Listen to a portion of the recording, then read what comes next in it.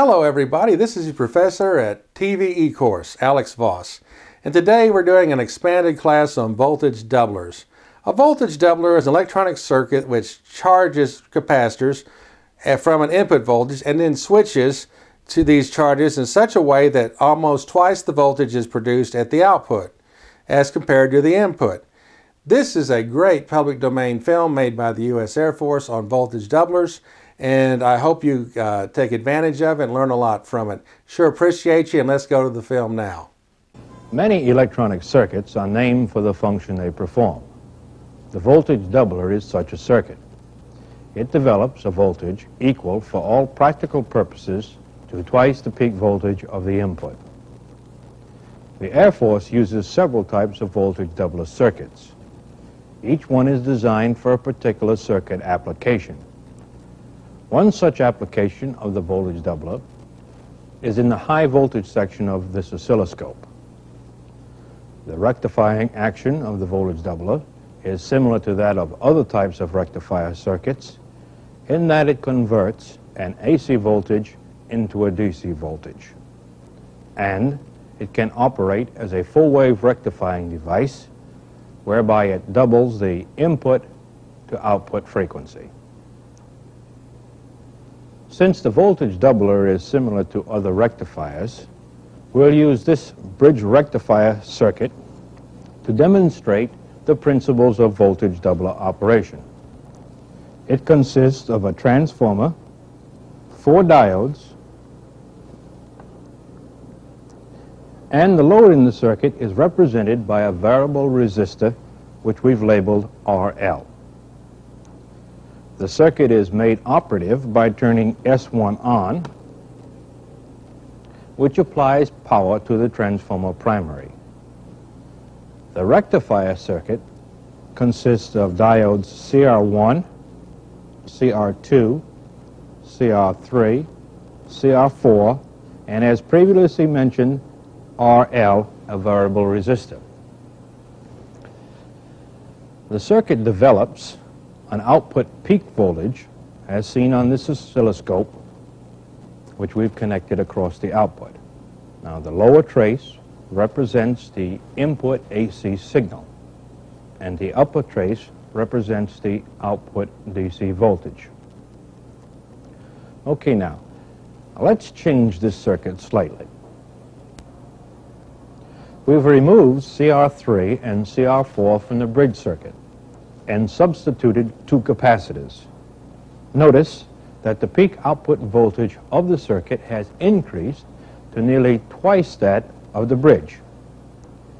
So what we've accomplished by placing these 2 capacitors in series, that C1 and C2, is change the operation of the circuit from a bridge rectifier to a voltage doubler. A more common way of drawing the voltage doubler circuit is shown here. Now, this arrangement shows that the voltages of C1 and C2 will add since they're placed in series with each other. Now this means that the output then equals the sum total of the voltages developed by both capacitors. This voltage doubler circuit, operating as a full wave rectifying device, develops an output pulse between here and ground on both the negative and positive alternations of the input signal. If we begin circuit operation when the input signal is negative to positive across the transformer secondary, then the anode of CR1 is positive, and likewise the cathode of CR2 is also positive.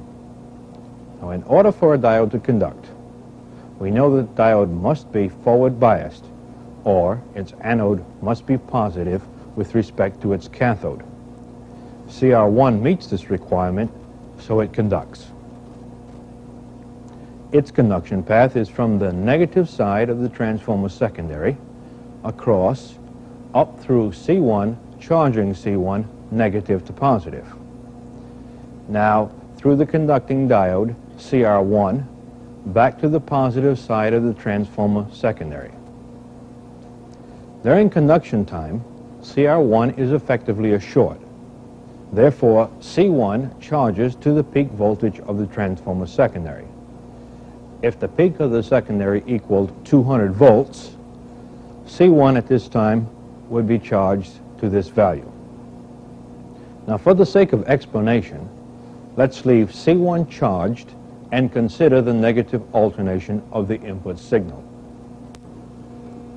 Reversing the polarity on the transformer secondary means that the anode of CR1 is now negative, and the cathode of CR2 is also negative. Therefore, CR2 is forward biased, and it will conduct.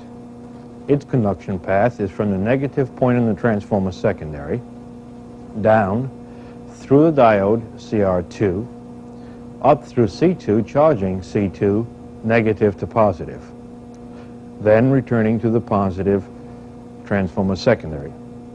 C2 is now charged to 200 volts, or the same value that C1 was charged to on the positive alternation. Now, this means that during one cycle of the input signal, we develop in the output the total of C1 and C2, or 400 volts. This voltage value equals nearly twice the peak voltage of the transformer secondary. Therefore, we get the name voltage doubler. Now, let's determine the effects that the load has on the voltage doubler. Now, the effect of a load change on the output voltage can be demonstrated quite effectively using this circuit. The load resistance, represented by the variable resistor, is now at maximum resistance. Therefore, output voltage is maximum for this resistance, and output current would be minimum. Now, decreasing the value of resistance or increasing the load increases the current drain, and the average output voltage decreases. Notice also that the ripple amplitude has increased. Now, these effects on a load change occur because the load change changes the discharge time of the capacitors. If we isolate C1, C2, and RL from the diodes, the discharge path for C1 and C2 is through each other and the load.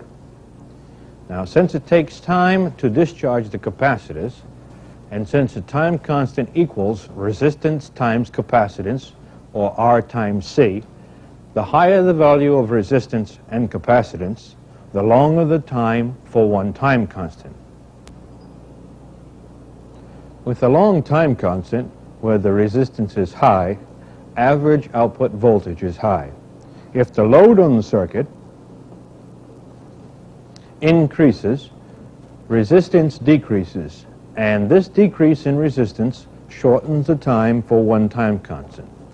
This then allows the capacitors, that's C1 and C2 in this circuit, to discharge a greater amount between cycles of the input.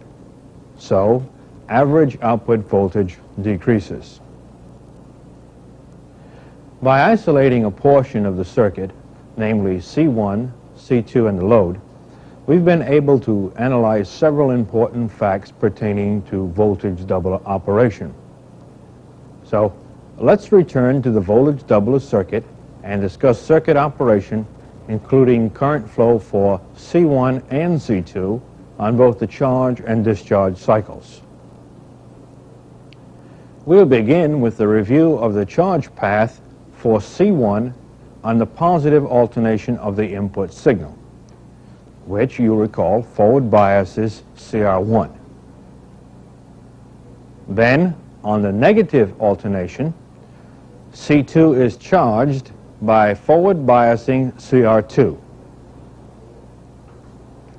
Now, during the conduction time of CR1 and CR2, several actions are taking place. One is, while CR2 conducts, C1 discharges. Its discharge path is down, across, up through the transformer secondary, then down through the conducting diode CR2, up through the load, and back to the positive side of C1. Just as C1 discharges during the conduction time of CR2, C2 will discharge during the conduction time of CR1. Its discharge path is down, up through the load, across, up through the now conducting diode CR1 and the transformer secondary, then back to the positive side of C2. Now we should note at this time that C1 and C2 not only discharge through the paths just shown, but they also discharge through one another. And of course this is true of any series capacitance network. Also true in the circuit is the fact that the diodes are actually operating only a short period of time, where they're acting as electronic switches which allow the energy that has been used by the load to be replaced. The diodes conduct only for a short period of time because once the capacitors have charged, the voltage felt on the capacitors is also felt here on both diodes.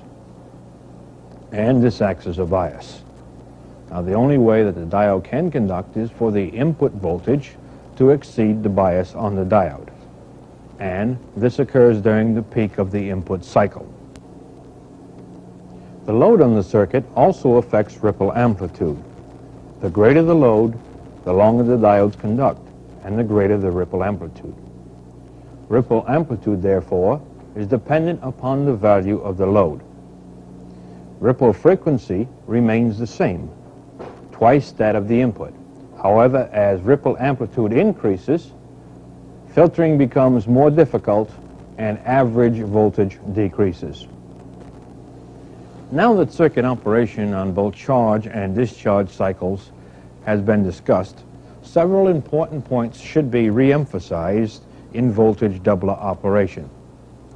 First, most important in voltage doubler circuits is peak voltage. And peak voltage equals nearly twice the peak voltage of the transformer secondary.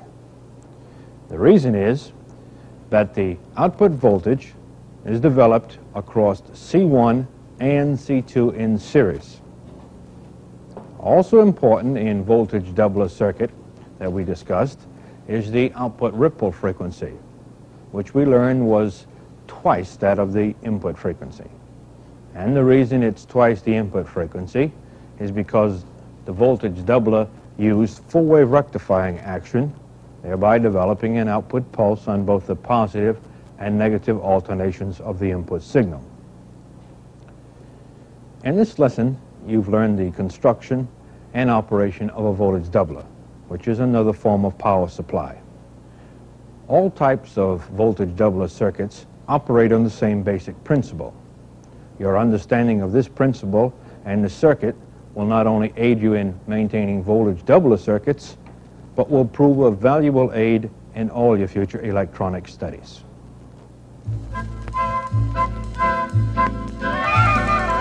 Thank you.